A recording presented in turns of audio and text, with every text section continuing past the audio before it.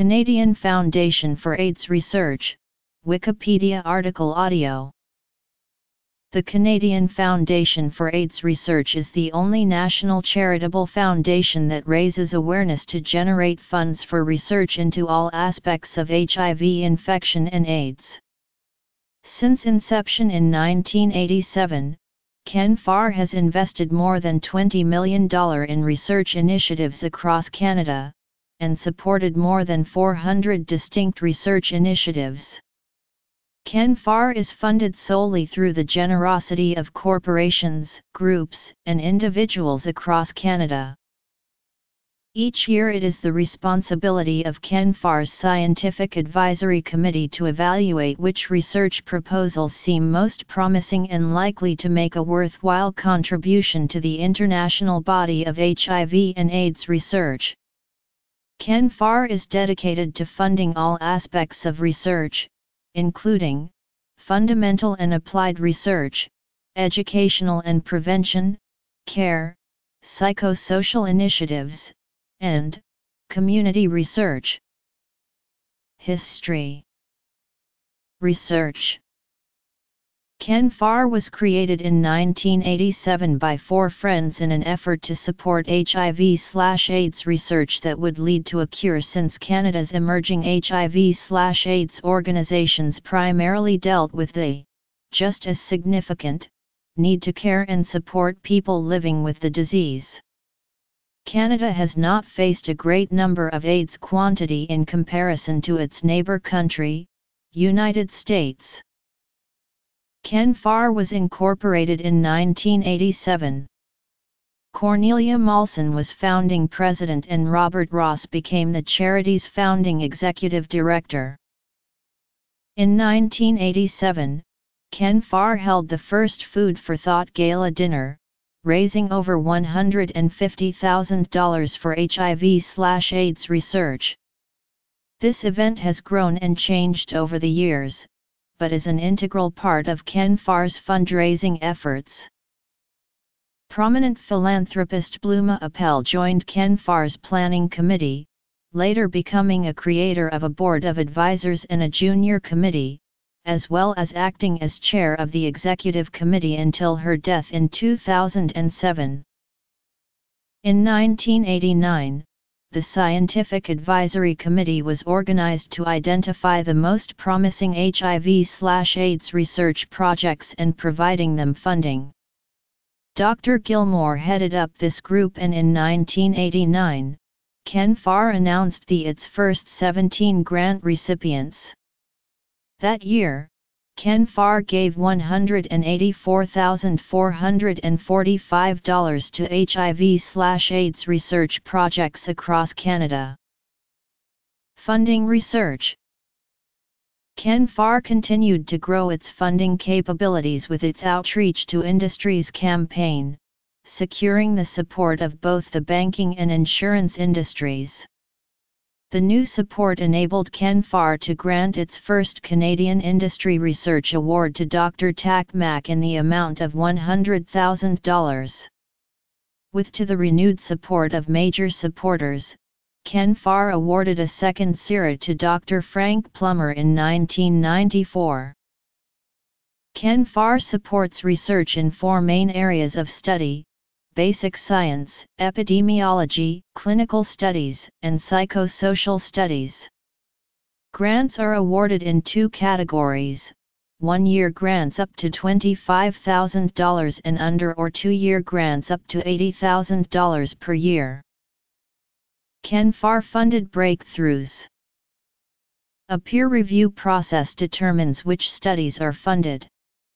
Each proposal is reviewed and graded by at least 3 other scholars in the HIV/AIDS field.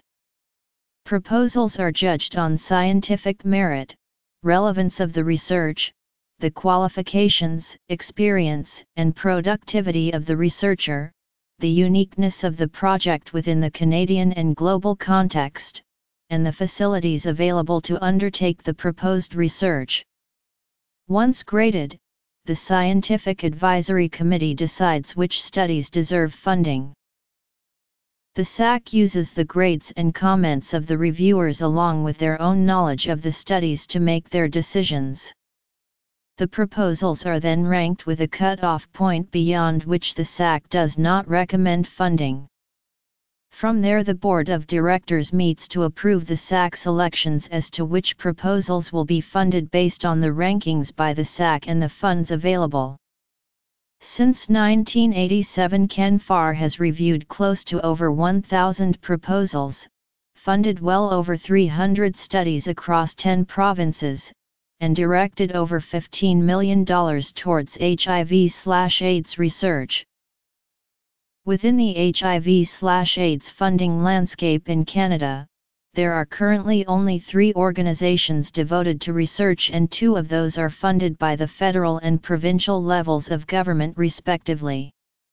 As well as CanFAR, there is the Canadian Institutes of Health Research and the Ontario HIV/AIDS Treatment Network.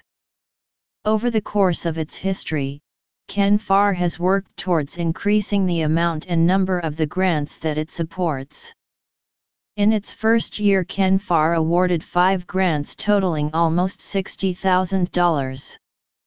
CanFAR now consistently funds more than 15 research studies and collaborations exceeding $750,000. Events.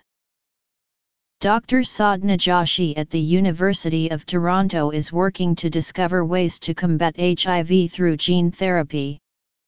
In her research, Dr. Joshi targets both the cells that are infected by HIV, and the virus itself. Dr. Joshi is experimenting with ways to prevent infection by removing receptors that HIV uses to enter immune cells. She is also targeting genes in HIV to prevent replication after infection. Bloor Street entertains. Dr. Clifford Lingwood from the Hospital for Sick Children and Dr. Donald Branch from Canadian Blood Services have identified a new resistance factor in the battle against HIV. They discovered that immune cells from individuals who have a certain rare blood type called blood group antigen PK, also have a drastically reduced sensitivity to HIV infection. This factor protects cells from infection, indicating that it may have therapeutic potential. AIDS Beat. Dr. Deborah Money's research at the Children's and Women's Health Centre of British Columbia has provided new insights to guide the safe use of antiretroviral therapy during pregnancy. Dr. Money studies the risks of toxicity and health outcomes in both mothers and uninfected children following antiretroviral therapy. Dr. Frank Plummer from the University of Manitoba is studying a small group of Nairobi prostitutes to discover the source of their natural resistance to HIV infection. He has discovered that HIV-resistant women have higher levels of a protein called ilafin/trapin-2 that helps to confer immunity. Dr. Plummer was named Canada's Health Researcher of the Year in 2007 for his work on HIV/AIDS. Campaigns. Dr. Mark Weinberg was a CanFAR-funded researcher and director of the McGill University AIDS Center, who discovered a critical component in the highly effective AIDS cocktail. This major breakthrough led to a dramatic fall in AIDS deaths and has improved the lives of people living with HIV/AIDS since the mid-1990s. Dr. Weinberg continued to make discoveries at the forefront of HIV/AIDS research with a focus on antiviral drugs, understanding drug resistance, and gene therapy, until his death in 2017. For his seminal contributions in the field, Dr. Weinberg was made an Officer of the Order of Canada and a Chevalier de Légion d'honneur, the highest honours of Canada and France. On September 29, 1988, CanFAR hosted the first Food for Thought, and raised more than $150,000 to support HIV and AIDS research. In 1993, Food for Thought was renamed the World AIDS Day Gala and moved from the fall to coincide with World AIDS Day on December 1. The event had grown to include an after-dinner reception at the Art Shop, the Toronto Design Exchange, and the Bata Shoe Museum among others. In 1997 the event was renamed Bloor Street Entertains. Now, luxury boutiques and designer venues in the Bloor-Yorkville area are transformed into intimate dinner venues, where some of Canada's most celebrated chefs prepare exquisite meals for Ken Farr supporters. The annual event now raises more than $800,000 each year, and is Ken Farr's largest fundraising vehicle. On November 30, 2016, Bloor Street Entertains celebrated its 20th anniversary and welcomed more than 700 Ken Farr supporters. Ken Farr has been honored with the coveted Canadian Event Industries Award for Best Fundraising Event 2004, and nominated for the same award in 2005 and 2006. In 2007 and 2008 BizBash, Toronto's event planning magazine, listed Bloor Street Entertains as the top benefit event in Toronto. Have a heart for Ken Farr. In 1994, Patricia Olasker organized a Ken Farr fundraising event for lawyers which featured breakfast and amateur bands. Ken Farr Clubs. Officially named AIDS Beat in 1996, the event raised $20,000 for HIV/AIDS research. By the time Olasker became a member of Ken Farr's board, AIDS Beat had become a must-do event in the Toronto legal community. As of 2008, attendance exceeds 800 people each year and raises over $200,000 for Ken Farr and HIV/AIDS research. In 1993, Have a Heart for Ken Farr was organized at Northern Secondary School in Toronto. Students sold candy grams of cinnamon hearts with red ribbons to each other near Valentine's Day. Approximately $560 was raised through this awareness initiative. Now called Heart-O-Grams, these packages include gum, a red ribbon, HIV/AIDS awareness pamphlets, and optional condoms. In 2011, the Have a Heart campaign was run in over 1,600 schools across Canada with more than 1 million students participating. Board of Directors. Each year Ken Farr gives out the Heart Award, which is presented annually to the high school that demonstrates outstanding dedication and community spirit while raising research funds and HIV/AIDS awareness among their peers. In 2006, Ken Farr introduced the first annual Have a Heart Scholarship program to recognize Have a Heart participants who have made a difference in raising awareness in their school community.